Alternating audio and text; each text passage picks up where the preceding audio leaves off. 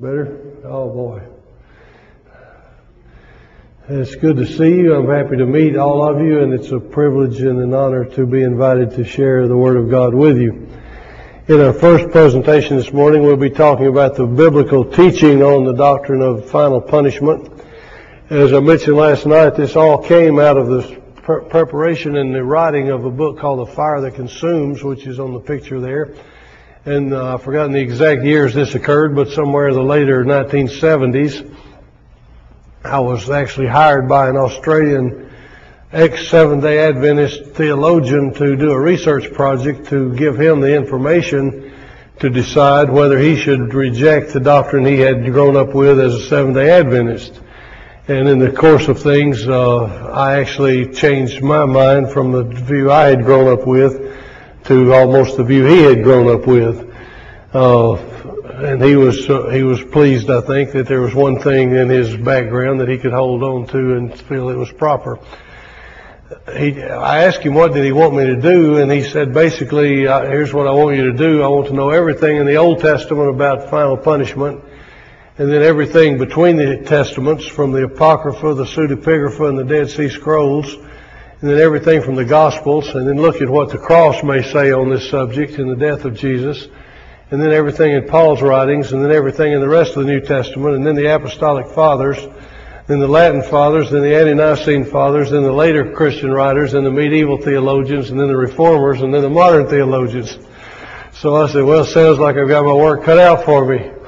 And that took a while, but not knowing, like Abraham, not knowing where he was going, I started walking and eventually got to the other end, I think, and then I asked his permission to write a book. And my thoughts were, on the one hand, I've got to write a book. I've been so blown away by what I found that I did not know before, that I have to share it. And then I would think, on the other hand, well, I can't write a book and say this. My name will be mud for sure, and it's already muddy enough. And then I thought, well, I've got to say this because nobody's dealing with these arguments and passages, and if I'm wrong, somebody will write a better book and show where it's wrong, and that'll still be a good thing. Well, it's been 26 years, and although I'm maybe sometimes stubborn and foolish and prideful and a lot of other bad things, I don't think anybody's written a book yet, although there have been about 15 books that I know of in England and Wales and America and other places written in response to this book. I don't know of any of them that's really dealt with the material that's contained in it. Basically, they just rehash the same things they were saying before and ignore the Bible teaching on this subject.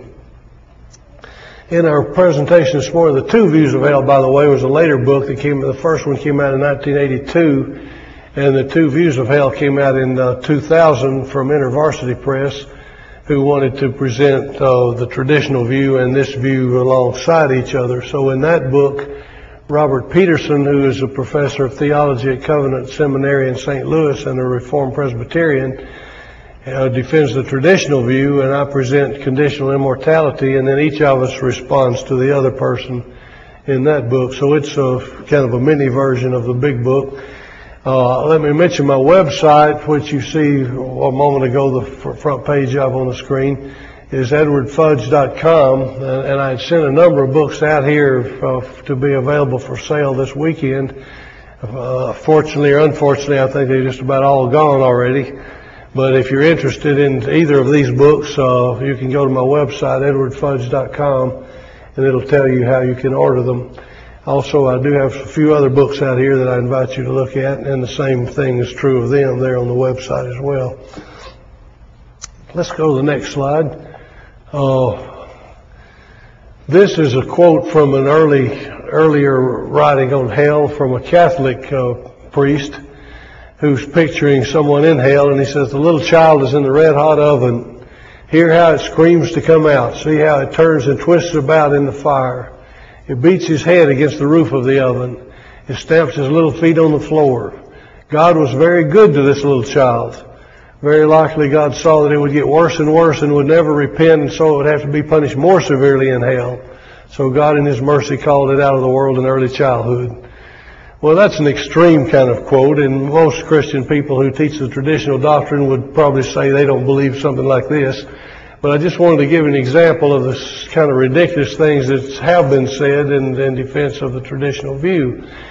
Isaac Watts, who later wrote a book actually with a title that nearly fills up the front page, Teaching Conditional Immortality, earlier in his life had also believed the traditional view, and he wrote a hymn in his earlier life that included these lines: "What bliss shall fill the ransomed souls when they in glory dwell, to watch the wicked as they writhe in ceaseless flames of hell."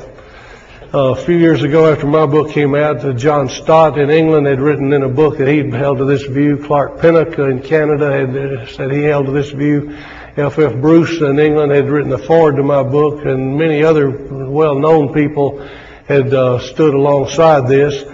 There was a book that came out by an Orthodox Presbyterian theologian named John Gerstner called Repent or Perish. And he was mostly mad at John Stott because he was the most famous person that he knew had taken this view. But he talks about me all through the book. But in the course of his book, he says things like this: every true Christian is happy to think that at this moment there are thousands of people suffering in hell. And he says, if you love Jesus, you must love hell. And he just says horrible things. He calls John Stott the Pope of evangelicalism and so forth. One other writer reviewed Gerstner's book, who agreed with Gerstner, but in his review of Gerstner's book, he made the statement, this book needed to be written, but it should have been written by someone else. It reads as though the author wrote it by dictating into a microphone every day, and he forgot each day what he had said the day before. Well, it is a rambling diatribe, and it's just a screaming kind of thing. There are some serious books and good books on the doctrine of hell, teaching the traditional view. I think they're mistaken, but there are some with good attitudes and with an attempt to deal with the Scriptures. So I'm mentioning the worst ones, and I'm happy to say there's some better ones. But today in this first session, what we want to do, next slide please, is just talk about what the Bible teaches about the end of the wicked. And since I took nearly a 500-page book with 1,600 footnotes to go through that in the fire that consumes, obviously we're not going to cover the whole thing in 45 minutes, but we'll try to summarize it. Then in the second session, we'll look at the traditional proof text for the doctrine of eternal torment. And in the third session, the history of the eternal torment doctrine, and see where it came from and how it became popular in the church and why most people believe it today. So this is our roadmap for this morning. Next slide, please. In looking at the Old Testament, I want to look at it under three headings. First of all, poetic principles of divine justice. Next slide. There are many passages in the Psalms, especially, and also Proverbs, but especially the Psalms, which give what I call poetic principles of divine justice. And we'll be looking at one example in Psalm 37 in just a moment. In these passages, the Lord says, in these poetic passages, using metaphors and figures of speech and picture language, symbolic language, he pictures and portrays in many different ways the final end of those who reject God. And it looks like, if you don't know better, when you read all of these, that they all picture a time when the wicked no longer exist, when they're totally destroyed, annihilated, abolished, extinguished, whatever word you prefer to use. But it's taught in terms of picture language, and so this is an example of that. Psalm 37, do not fret because of evildoers, don't be envious toward wrongdoers, and then look at the words in bold, for they will wither quickly like the grass and fade like the green herb. Evildoers will be cut off. Those who wait for the Lord will inherit the land. Yet a little while and the wicked man will be no more, and you will look carefully and for his place, and he will not be there. The wicked will perish, and the enemies of the Lord will be like the glory of the pastures. They vanish like smoke, they vanish away. Next slide, please.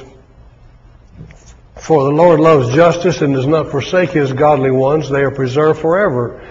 But the descendants of the wicked will be cut off. Transgressors will be altogether destroyed. The posterity of the wicked will be cut off. Well, it just sounds like cut off, destroyed, vanished, and there won't be any more. Can't find them. Well, these guys are poof, they're gone. They don't exist any longer. And yet, when we think of this as a principle of divine justice, we have to say when we look around us in the world today, that's not what happens.